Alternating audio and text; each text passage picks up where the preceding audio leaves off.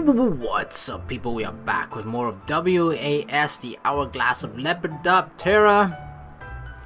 We are about to find us some sandworms or something, because this is Tadayoshi's way of contributing, trying to earn money is by, I don't know, it was some sort of sign or a pamphlet or something where it just says, wanted sandworm, and then like a really large bounty for it, or just reward. So yeah, that's currently what we're doing together with Lynn, so let us continue. Wow, they're selling lots of things I've never seen before, and I think we went to the dune, right? To the dunes. There's a town here. I always figured the dune was nothing but sand. Come on, don't get so excited, you look stupid. And we're still in the tourist area, far from the city. The dune is pretty much what you imagine. Tourist area? Just Japan's restoring its peace, it seems. I don't know the details, as I didn't witness the war with my own eyes, but given how crowded the sightseeing areas are, I imagine Japan is becoming a nicer place to visit. Give me your hand. Huh? Why? Lynn is giving me her right hand. You get lost if I leave you hanging around, so I'll hold your hand to make sure you don't get lost. Sure, Lynn. I'm sure that's the reason. Okay. I hold her hand as she tells me to. I don't think I've held a man's hand since my brother's. Honestly, why do men always get so excited about stuff like this? Huh? What did you just say? Nothing. Come on, let's go. Hey, how about eating something before we go out? I'm getting hungry. The delicious smell of food wafts out from several stalls along the street. Those smells make my stomach growl. Hey, don't make a sound like... Sound like what? Lynn seems to be hungry as well. Ah, yes. I remember, I interrupted her breakfast. You know what they say, soldiers can't fight on an empty stomach, so let's grab some food. Where should we start? I glance at the stalls. Everything they're selling looks so delicious. What would you like, Lynn? Hey, where are you? I realize that Lynn is no longer holding my hand, but soon I find her buying from a stall on the right. I want a bag of that, and 10 sticks of that. Yes, salted. And 3 wheat rice. Hey, is this boiled squid? Yeah, 10 of those. And dang, she's going all out. She keeps ordering one thing after another, like she's casting a spell. Hey, Lynn, are you alright to buy that much? I haven't ordered enough. Oh, don't worry about the money. I'm not worried about the money. The food here is a lot cheaper than in the slums. They're practically giving it away. Okay, that's enough. Lynn happily takes the paper bag, which is full to bursting with food.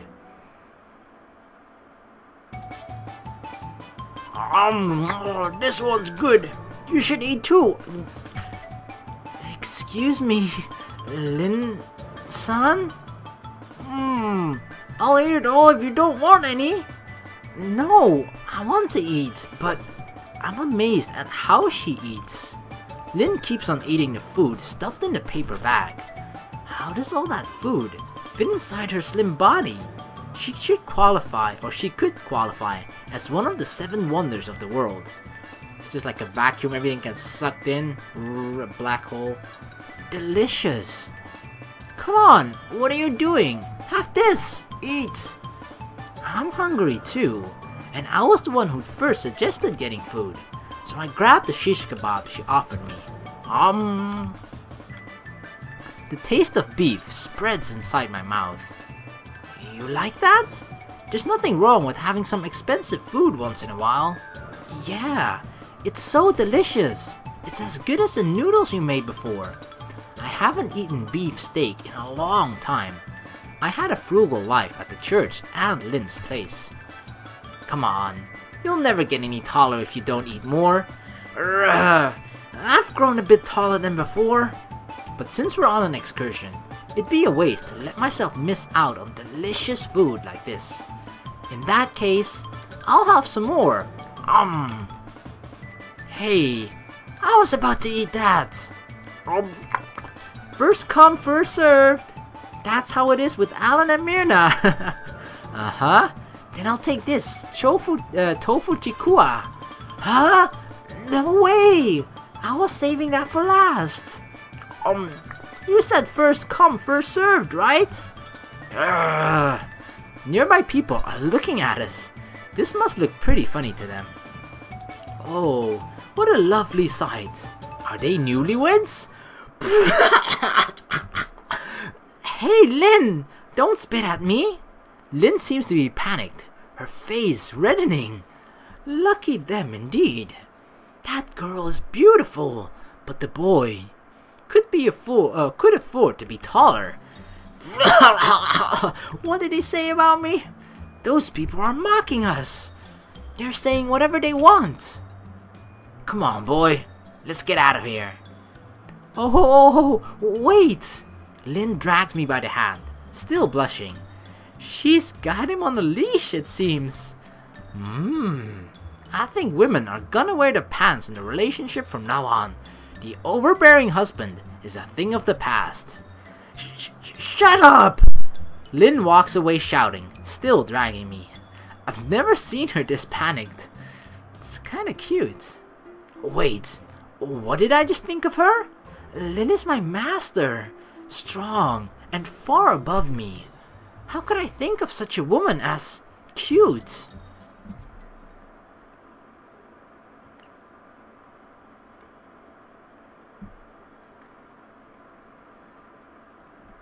Oh, the dunes, the beautiful dunes of nothingness but just sand. Here we are. Here's that dune you wanted to see so bad. Wow, it's impressive. It really is nothing but sand here. A massive dune is right in front of me. It was bigger and more mystical than I thought. But it's really hot here. I expected that too. Only during the daytime. You know, the desert gets really cold at night. You could freeze to death out here. No way. It's too hot out here. I can't imagine someone freezing to death. It's actually true. It's weird how desert works that way, but yeah. During the day it's incredibly hot, but at night it can definitely be insanely cold as well. Believe it or don't, but it's not my fault if you get lost. Actual deserts are like that, but I know this place is just a dune, so it won't be that harsh. Your serious talk scares me. If she is telling the truth, I'm a goner if I get lost. Given how bad I am with directions, I'm going to stick with Lynn no matter what. So, like I said, it's nothing but sand. Are you satisfied? We just got here. We still gotta catch a sandworm. Gah. Are you still going on about that? I told you, it's not gonna be that easy. Anyone who thinks they saw one, saw a mirage. Hey, don't be so unimaginative. This dune is huge. We may find one. Right, I'm going to find it. I'll find the sandworm. Fine, if you insist. Is that? No way! I see a four-legged creature in the distance. It doesn't look like what I imagined a sandworm would look like, but I've also never seen one. I'm pretty sure a worm doesn't have 4 legs. Hey, Lynn! What's with that hurried tone? Look at that! I found it! That 4-legged animal should be the sandworm. It was easier than I thought. Now let's get... Calm down, boy. As I start running to the creature, Lynn grabs me by the neck. What are you doing? It'll get away if we don't chase it. That's a camel hotshot. Oh my god, did he really think... Oh my god. Huh? A camel? Like the nomads ride? Haven't you seen them even in books? Even an idiot knows what a camel is. They're here for the tourists. Shut up! I thought it was a sandworm at first. But I've never seen a camel either. Is it safe to get close? I'd advise against it. If you're not careful, it'll spit drool at you, and that stuff stinks. Oh, never mind then. Lynn says those camels are for tourists, so I figured they'd be used to people, but I'm not going to take that risk. Forget camels. Go for the sandworm. Let's find it. Let's find it. 10 hours later. It's so hot. I'm getting tired. I'm not surprised. Walking on sand is harder than walking on solid ground. Don't forget to stay hydrated. It'll be fatal if you pass out here. Thanks. I drink some water Lynn gives me. There's nowhere to hide from the sun, and all the water I drink gets sweated out in no time. We've been walking for hours, but I can't find the sandworm. All we find on the dune are a few camels. Fine. You're right. It's not so easy to find a sandworm. So, you finally come around. I'm about to give up, suffering as I am from the heat and fatigue. But I hear a deep growl that resonates in my belly. Hey, I know you don't want to give up, but don't growl like that. Huh? I thought that was you. Why the hell would I make a weird sound like that? Can humans even make that sound? Then who or what made that noise? I look back in suspicion, but I see nothing but sand. There's nobody besides Lynn and me. No animals are visible. This is getting creepy. Let's get out of here. Yeah, we should leave. I've got a bad feeling about this. Lynn seems to think the same, so we increase our pace away from... Oh, take the longer path or go straight to the exit. The thing is, we are in a desert, right? And it's really freaking hot, so you want to get out of here as soon as possible. So, I'd personally say that go straight to the exit is the smartest and maybe the best choice. But we don't know what that growl was. Like, it could be a desert monster for all I know, so I don't freaking know. But taking the longer path, I have a feeling that this option might even lead to a bad choice or a bad ending. So I'm kind of interested what were to happen if we take the longer path, but I still think this is the best choice, but we are gonna try and take the longer path and see what happens. Let's see what happens. Are we gonna get eaten? For a while, we run in the opposite direction from the exit. Yeah, that was a bad idea. Okay, even if this just doesn't result in us getting eaten by something, we'll just, you know, die from dehydration or something, I think. Seems like it lost us. Yeah. Did we really hear the sandworm? That surprised me. Lynn and I stand on a quiet dune, taking deep breaths. Lynn seems to have some stamina left, but my legs are shaking already. I haven't skipped a single day of training, but I'm still not as strong as she is. But I wanted to see it in person. Idiot! It will kill us if we go try to see it. The sandworm is huge and destructive, and I don't think I can beat it. Oh, if you can't beat it, then I haven't got a prayer.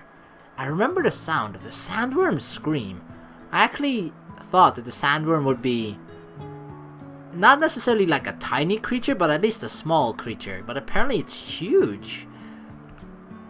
I'm glad that we didn't face it. It's scary thinking what would happen if we ran the wrong way. Seems like it's not around, so we should return home. We should. What? Oh dear. I wanted you to act according to my plan. A man suddenly appears on the dune. What the? Where did you come from? You! Lynn assumes a fighting stance and looks at me. Is he your friend? I can't read his mind. Same as the boy. Not a friend at all. That's cold. But I'm disappointed. Why didn't you fight that beast? The woman next to you is supposed to die. What? The man giggles slightly, but I can't see his face clearly as it's hidden under his hat. I can only hear his creepy laughter. What? I am supposed to die? Lynn and I look at each other in surprise. Yes, you are. And now all my efforts here are in vain. By the way, haven't you seen me before? Huh? Lynn stares into his eyes. Then something strange happened to Lynn. What did I see? Inside Lynn's head, images of the past are played that conflict with her own memories. Images of her parents, her brother, the man, and something red. Ah! Lynn stumbles and kneels on the ground. Lynn! What happened to you? I hurriedly put my hand on Lynn's shoulder. Her shoulders are shaking. Lynn! Lynn! I call as loudly as I can, but she doesn't answer. I don't know what's happened to her. What have you done to Lynn? Nothing. I've simply given Viridis her memory back. Lynn is Viridis confirmed. Oh, God. Given her memory back? I mean, it was kind of obvious, I'd say, because he was saying that we were meant to cross paths, and me and Lynn have been close for like the entire time. And if I remember clearly from the introduction, like, you know, the anime sort of intro, the intro video, I think, because they always introduce all of the characters there even if we haven't seen them in the story yet, and I think I've memorized all of them, and there is no new characters that we are going to see, so the only one that would be Viridis would be a character that we already know, and Lynn seemed like the most likely one out of everyone, right? It was either Lynn or like maybe Rosary, but I kind of doubt that, so yeah. I have no idea what that means, but I have to wake Lynn up. Lynn, answer me! I shout her name as I pick her up. The boy's calling me, but I can't answer him now. If those images were real, my parents and brother were... Lynn muscles refuse to move, but she manages to glance at the man. I have met him before, and... She remembers now, it seems. How about this? See if Viridis can keep her mind. A light appears from his right hand and strikes Lynn. Ugh! Ow! Lynn twitches a bit, then closes her eyes. A stream of tears flowing out. Hey, Lynn! What's going on? I think he attacked Lynn, but the light didn't seem to harm her. What was the light you shot at her? It's just to kill time, or to forget it all. Because of you two, I'll have to undo it again. Huh? I can't really understand what he's saying. What really happened to Lynn? Wait. I'm holding Lynn, but her body feels so cold to the touch. It can't be. I put my ear close to her heart. I can't hear a heartbeat. Oh, Viridis couldn't keep it together, as I expected. The truth is always so cruel. What have you done to her? I put Lynn on the ground and run at the man. I did her no harm. I simply returned what belongs to her. The man says with a grin. I tried to punch him in the face, but he easily dodges it. Are you going to fight me? You know you want me to! You killed Lynn for that! Yeah, he wants to taunt me into fighting him because we acted against his will. I'm glad you're mature enough to know it's a trap, but you still fell for it. Lynn hates to get involved with people, but she always helped me. I know she's kind at heart, and you killed her! I tried to punch him, losing myself in anger, but none of my attacks reach him. You're indeed interesting, but your anger is a farce. The man approaches me, putting his face close to mine. You want to die with Viridis because you can't bear the burden of the guilt of letting her die. What? His words sends a shiver through my heart. I can't think of any other reason to attempt such a reckless fight. No, Don't worry. I will kill you as you wish, because I am kind. That's not a saying I've ever heard anyone say before. I'm gonna kill you because I'm a kind person. The man's right hand pierces through my body. Ugh! I want to argue that I'm not being suicidal, but I couldn't say that, and my consciousness fades. Oh my god. Why did it end like this? I gave them one last chance, but he didn't recognize it. I think the beast would have done the trick here. I'll have to start over again. There are plenty of turns left for me. This guy, man. What the hell? So yeah, this was definitely a bad ending, but we'll just start from the other point again. So this is basically the second time where we didn't really do what the mysterious man wanted us to, and it leads to his plan failing and us ultimately dying or something. So it seems that yeah,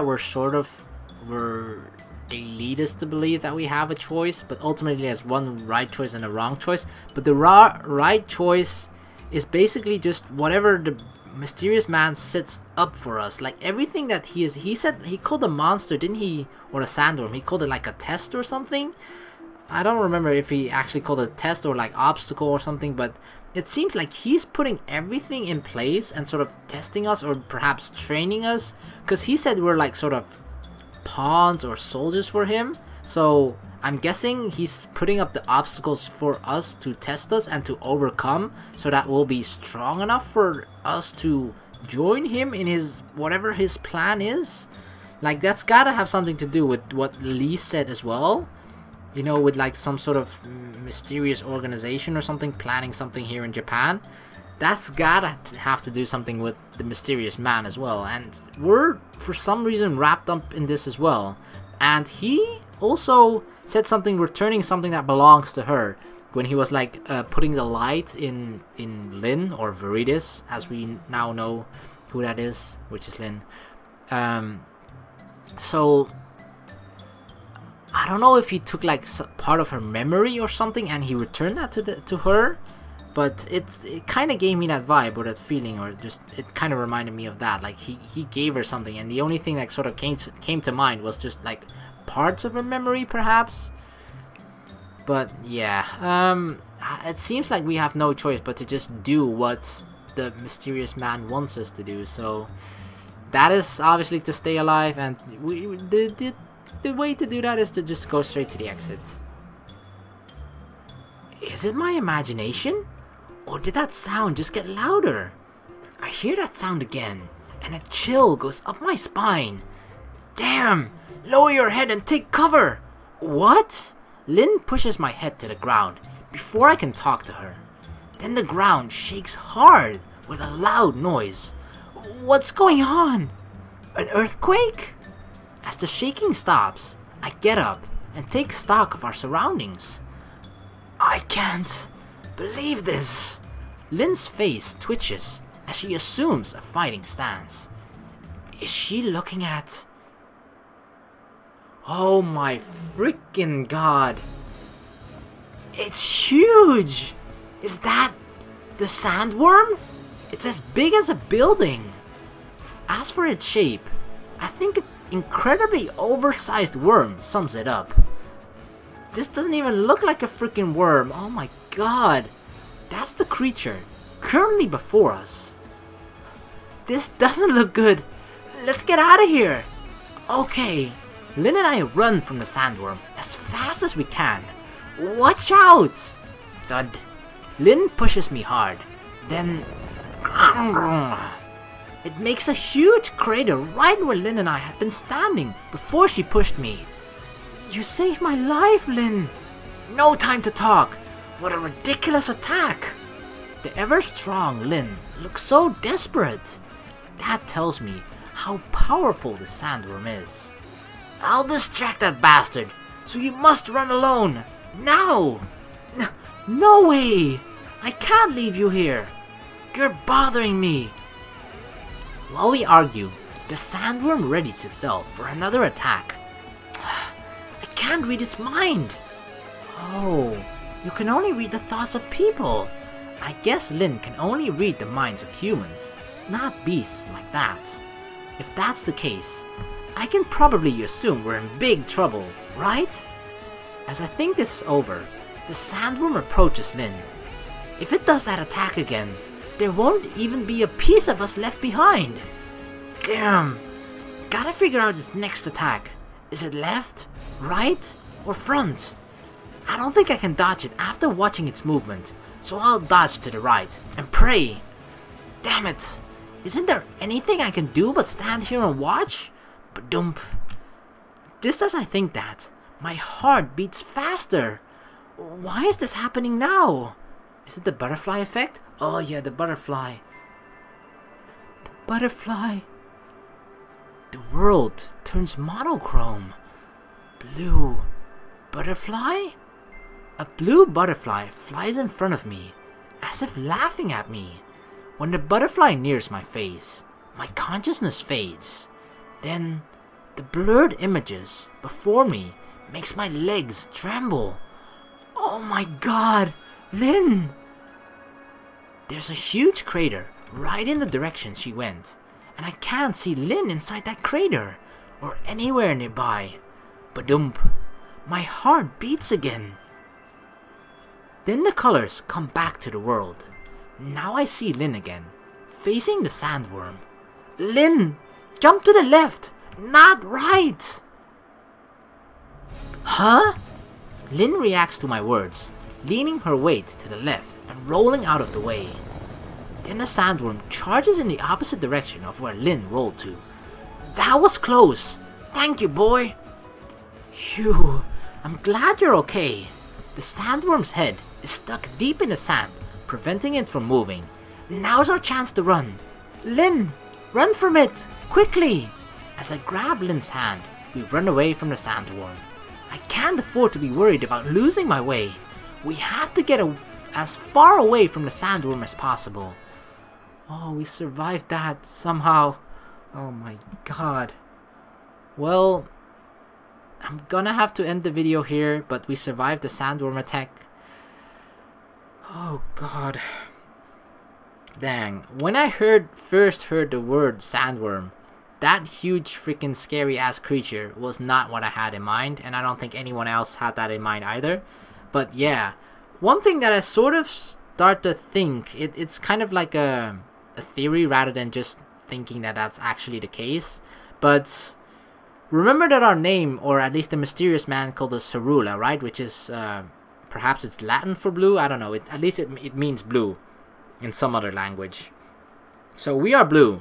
And I remember someone else in the comments mentioning that we are blue because we actually see a blue butterfly, which sounds, that could be the case, right? That we only see a blue butterfly, and Linus Viridis, which was green, I think. So it could be possible that Lin has a different sort of special power than us, because I think we have a special power just like Lin. But Lin's is different. I think Lin's special power is that actually the reading the mind part, but it comes with a butterfly as well, which is why she is Viridis and sort of has that same power as me. But we don't really know that of each other because, well, us, Tadayoshi, doesn't know exactly what the power is and what the butterfly means either, other than just that little note that we got from the mysterious man and everything that he told us, which wasn't that much, so we don't know that much. Yeah, so I'm just kind of thinking that Lin perhaps sees a green butterfly, as someone in the comments mentioned in the comments as well, and that her power, or that the butterfly, the power that it gives her, is reading the minds. It could be that, I'm not entirely sure, or she just actually is able to read minds, but it would sort of give her sort of a more plausible reason as to why she's able to read minds, right? At the moment it's just like, okay, she can read minds, but why? Is she just born that way or what? And yeah, because everything else in this, the entire world seems normal. Like, it seems pretty similar to our world, right? Except for the butterflies and the mysterious man. That's like the only sort of... We know that there are different powers at work here, but it just seems like one element is different from our world and the rest sort of seems the same. It's not like it's an entire supernatural world with a lot of crazy and weird shit happening that's not comparable to our world. I feel like this world that this story plays in is somewhat really similar to our world. So, which is why I started to feel like she must have a reason for her mind reading powers, and the butterfly could be that reason. And that our special power is just sometimes, I don't know, maybe Lynn actually is able to control it, which is why she can read minds at will, and we haven't evolved our power yet to the point where we can use it at our own will, because now it just starts to seem to happen randomly, right? It happened only, I think, twice so far, maybe once before, but I only remember twice at the very least, which was with the coin toss and now again.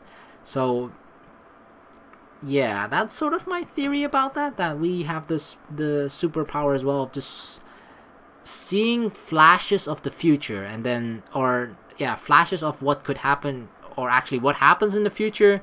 But yeah, it obviously doesn't play out in real time, and therefore we can, based on that knowledge that we gain from it, make the correct decision of what we saw in that flash of the future, if that makes sense. I probably lost everyone's like, what are you talking about? But I hope that makes sense at least. I probably like I probably like worded it in a really complicated way where I can word it probably in a much simpler way as well, but the words currently doesn't come to mind, and it's quite late as well, so brain is like functioning at 10% or something. But yeah, I'm gonna end the video here. It's really shaping up once again just to be very interesting. That freaking sandworm, man, holy crap. At least we survived it. It seems so far. I mean, it could be that it's still chasing us after this well, but we'll have to find out in the next video. So thank you very much for watching. Please like and subscribe for more, and I hope to see you in the next video. Peace!